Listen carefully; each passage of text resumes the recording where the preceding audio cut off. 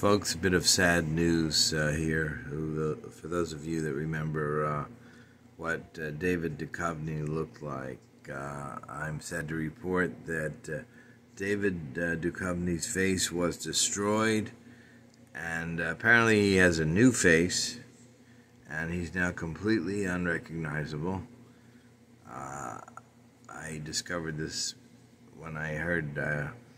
I was listening to my TV and I heard his voice, but I said, where is he? And this was him because his face was destroyed and replaced. But only his voice is now recognizable. He is completely unrecognizable from the face. Fortunately, the weathered old face that he replaced his old face with is not deformed.